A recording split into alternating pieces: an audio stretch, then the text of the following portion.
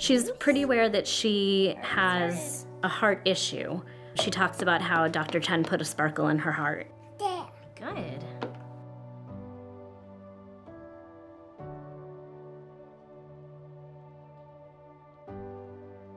So I first found out about Sadie's condition when I was 20 weeks pregnant. She had something wrong with her heart, but they couldn't really tell. They just knew that it wasn't forming correctly. You know, it's a time we were supposed to be so excited about being pregnant and setting up the nursery and telling all your friends that you're having a girl, and it was a very different experience for me.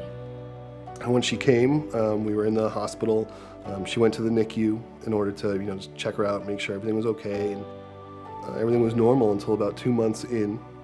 Once she was diagnosed with this defect, it was a lot worse than we thought it was going to be. And I remember Dr. Chen coming to us and telling us about this 15-millimeter valve, which is tiny. The place for the 15-millimeter valve is for little kids who are really doing badly and cannot get out of the ICU, get off the ventilator, get out of the hospital without a competent valve. It was instantly changing for her. Her heart function improved dramatically right off the bat. In my opinion, that valve saved her life. There's no doubt.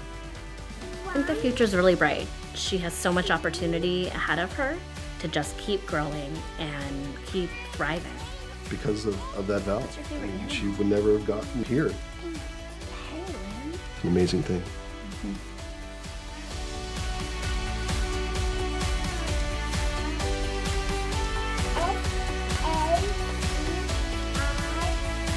That's right, that's yummy.